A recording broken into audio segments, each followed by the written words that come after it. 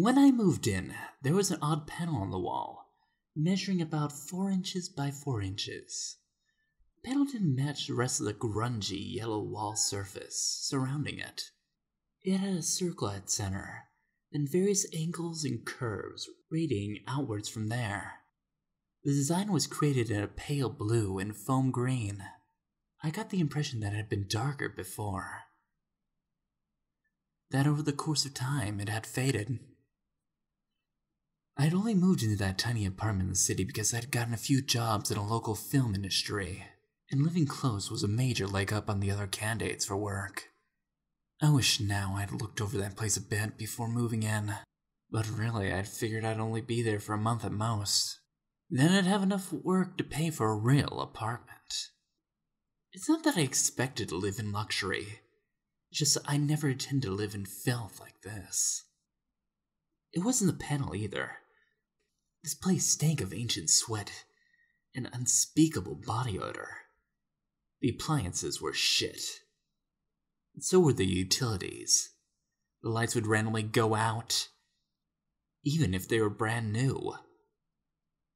And even one exploded in a hail of sparks the moment I flicked it on. Both the kitchen and bathroom drains would clog consistently. Early on, I fished out a wad of old, half-degraded toilet paper. From the sink, I mean. The first few nights, I stayed as late as I could. Danced, partied, spent all that money I thought I intended to live on until I got that big break. Anything to avoid going back to that awful, depressing hovel. When I did return, I'd be too drunk to care where I was. That I made sure of. I'd fall into bed, or on the floor, or on the ficus I brought to lighten up the oppressive mood of the place. The ficus was a recipient of much dishonor during those drunken nights, so I could only assume the poor, bedraggled thing had grown accustomed to it. So I was drunk. That's pretty much why I didn't think of anything of it the first time I heard that noise. Squeak. Squeak clank. I think I popped an eye open, muttered profanity, and pulled the blanket, the rug over myself. The next morning, that bastard called the sun woke me by staring through the broken window blinds. I groaned, complained, and begged the daylight to extinguish itself. I barely noticed what had changed. It wasn't until I shambled towards the kitchen, head throbbing, that I saw the small intruder. A note. It was a slip of paper rolled up into tube shape, fixed across the middle by a single red rubber band. Figuring that this was my own doing, some half-remembered note to self hastily scribbled out before my brief coma, I ignored it and went about my usual routine. Made hangover cure that did nothing.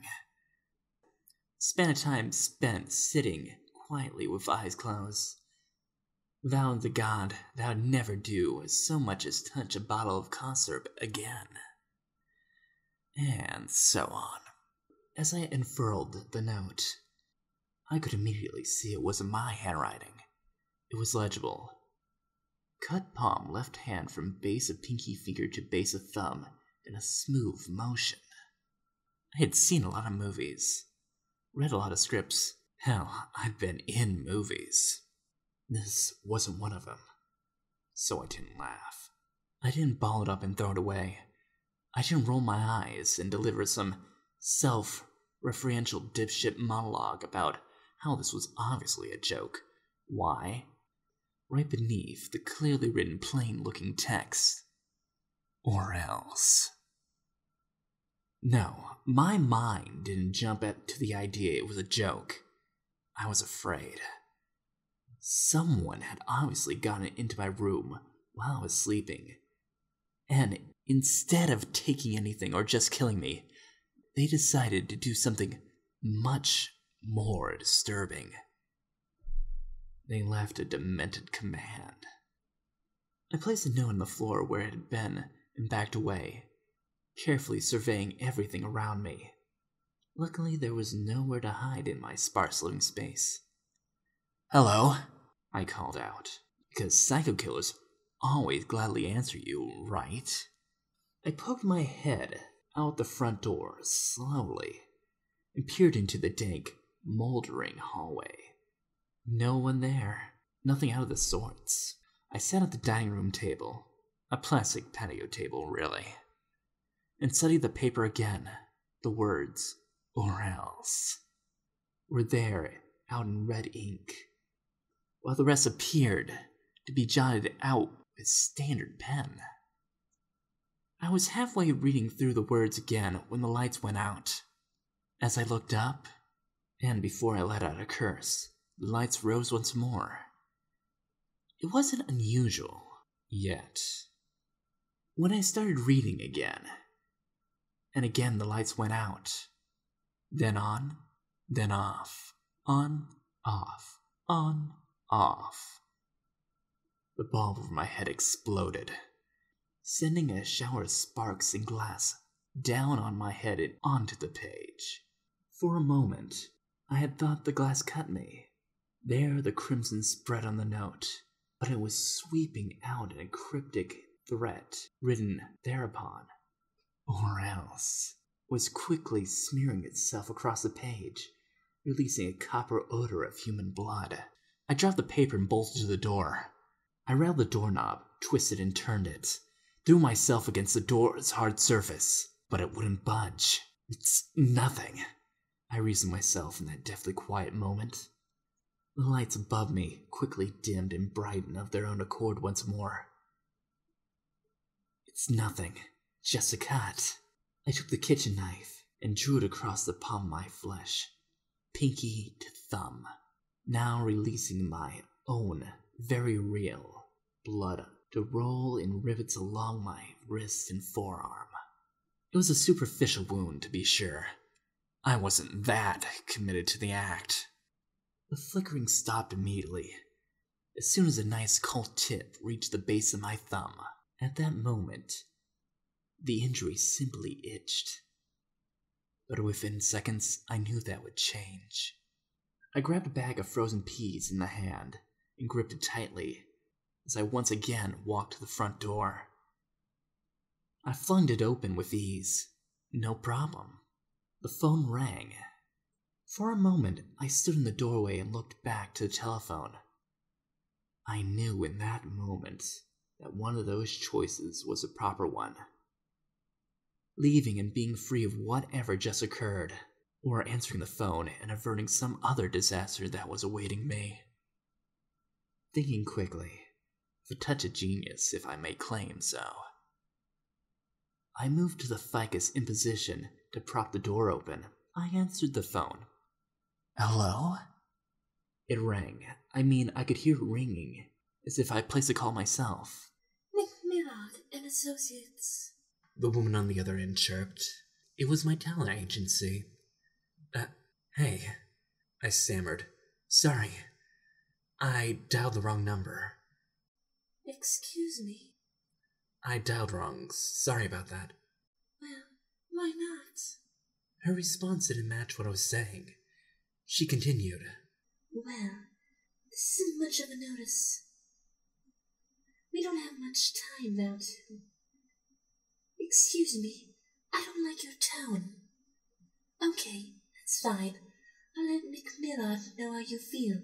Goodbye. She slammed down the phone. She was pissed. I hadn't even said anything. It sounded like she was having a conversation with herself. I hung with the phone and lifted again, dialing the agency back. "We're sorry. Your call cannot be completed as dialed. Please hang up the phone and try again." It was an automatic voice, no different than one I had heard hundreds of times before, until it added something. "Or else." The line went dead.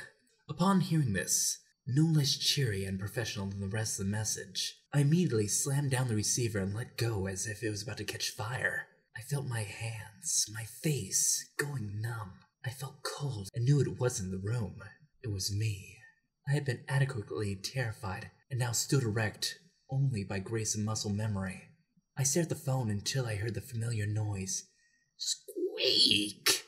Squeak clank! I whirl around, expecting to catch the sight of some home invasion madman to finally end my confusion with a hatchet to the brain. Instead, upon the floor, right under where the brother had been, was a plain-looking note, rolled up, fixed with a red rubber band. I understand, I said, only half understanding. If I don't play your stupid game, you'll screw me over. I stormed over to the note and then stopped just short of it. Well, maybe I don't care what you do. Nothing out of the ordinary happened in response to my defiance. That's right. Don't say anything. Don't show your face. Whatever. Nothing. I was free to go.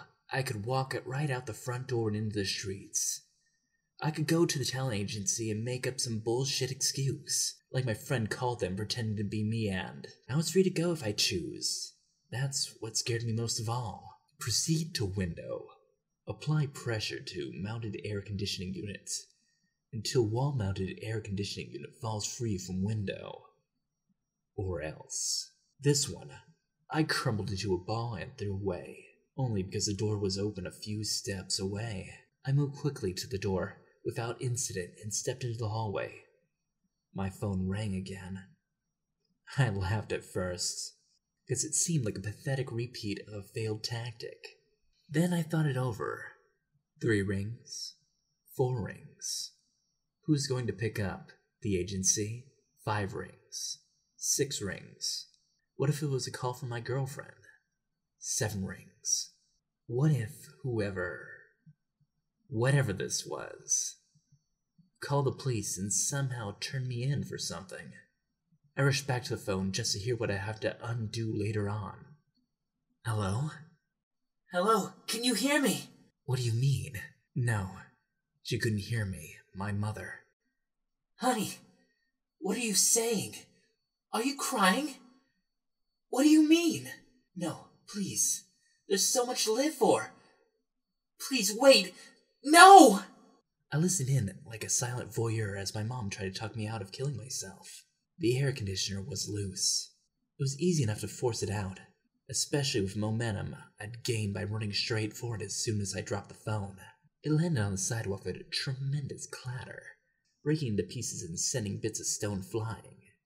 The pedestrians alone were spared a gruesome fate, merely by the fact they hadn't been standing directly beneath it. I only looked out long enough to see I hadn't killed anyone. Then I was back to the phone and almost immediately, Hello? Mom? Where'd you go? Please, don't do anything crazy. Can you hear me? Yes, I can hear you, please!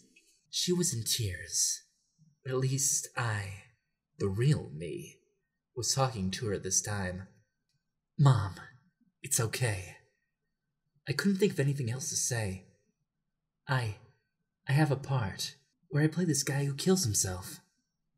I just wanted to convince you. Silence. A final, sickened groan, a sound of disgust and anguish you never want to hear from anyone you love. And she hung up on me. I probably could have thought of a better lie, but not under these circumstances. There was going to be some serious collateral damage. I didn't know how, if I could patch up things.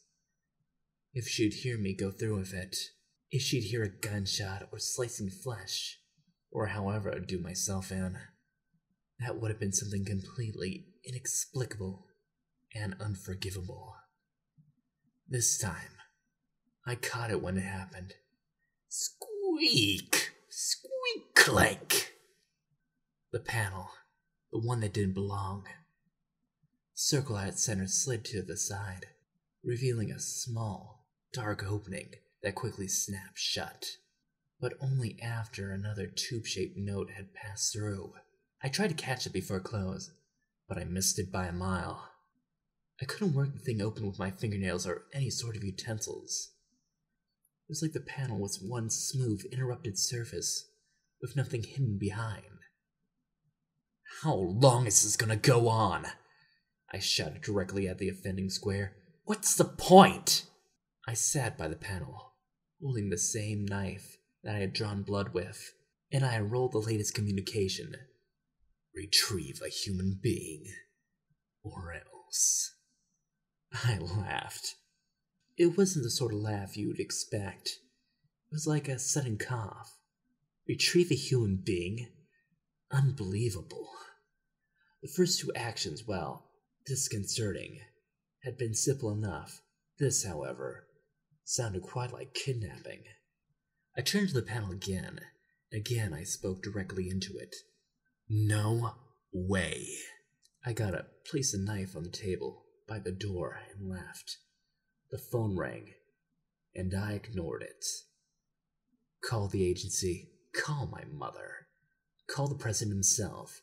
It was nothing I couldn't explain away somehow. Even if they didn't believe me, it'd still be better than taking my chances. It was only when I got into the hallway I realized my mistake. The panel.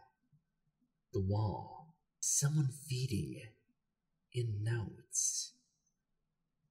But who? I backtracked past my own propped open door. Continued ignoring the pleading rings of the phone, and proceeded into the apartment next to mine, the one that shared my wall, and was home to whoever was messing with me. Who is it? A woman's voice from within. I wondered in that moment how she'd be able to imitate my voice, enough to convince my own mother. No, there had to be someone else in there. A man. Probably someone who rigged my lights and patched into my phone. Who is it? She insisted. Your new neighbor, I called back, figuring there was no use in hiding it. I know what you've been doing. The door just opened a tad. The chain caught logging it. The chain lock caught it. A young woman, blonde, petite, peeked out at me. No doubt doing her best to keep me from seeing whoever else shared the apartment, and what he was doing. What? She pretended to be confused. The panel. I smiled. I know what you're doing with the panel, and the phones, and the lights, and I'm pretty sure the police are going to want to know too. A pause. Was she trying to figure out what I meant, or think of a lie? You're insane. She slammed the door in my face. I stared at the people. I knew she was watching me. Watching me, watching her. The phone continued to ring. And ring. And ring. And ring. I threw my shoulder against the door, setting the chains link flying like beads snatched from a necklace. The girl had been behind the door, as I presumed, and so she too toppled to the ground. She sprawled out on the floor, on her back, before quickly rolling over and crawling towards her own telephone like a cockroach fearing the light. I scolded her as I grabbed her by the waist. Nice try. She fought at first, but soon saw there was no use. What do you want? Please, take anything. Just don't. Relax. I just want to know who's been passing notes through. If it's not you, then tell me who is. Which room is he in? I'm only going to talk to him. There's nobody here. I checked, dragging her along with me, turning her arm so any wrong move would cause her pain. I looked into every room. So it's you then, I smirked. Okay, now tell me how you did everything. I don't know what you're talking about. Right. Then why is my phone still ringing? What? My phone. Stop ringing it. That's enough. I'm not calling you. My phone's right over there. You have something. A cell phone or... Don't touch me. No! No! I talked to her about the panel, went over it again and again.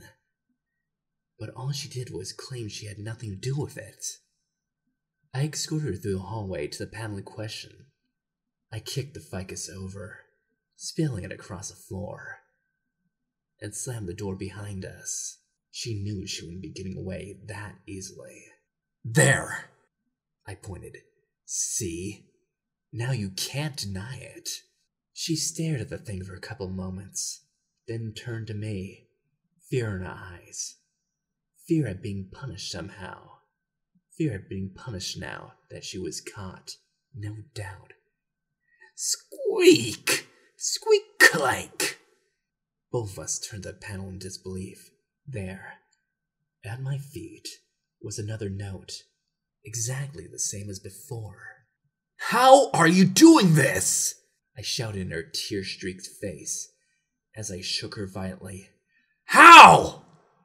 I threw her to the floor and picked up the note. I pulled the rubber band so roughly that it snapped, lashing my hand, unrolling the note with fury.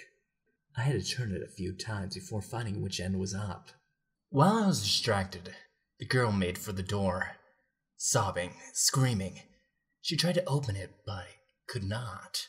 As I understood it, no one could open it now. The room began to heat up. Quickly, the temperature rose until sweat drenched us both, and the walls began to blister. The phone was still ringing, and silently, I wondered how many people had been called, what I had threatened, what I had confessed to. Hotter, hotter, hotter the room grew. I have no doubt that soon we'd both be dead, unless... What's going on? She demanded, positively mad. What the fuck are you looking at? There, on the page, were 2 diagrams. The first diagram showed the outline of an average woman. This is how the human being is arranged. The second diagram showed a similar outline, with limbs rearranged, misplaced, cut off at different lengths and reattached at odd directions. Helpful arrows guided each numbered limb to its new location. This is how the human being will be arranged. Or else...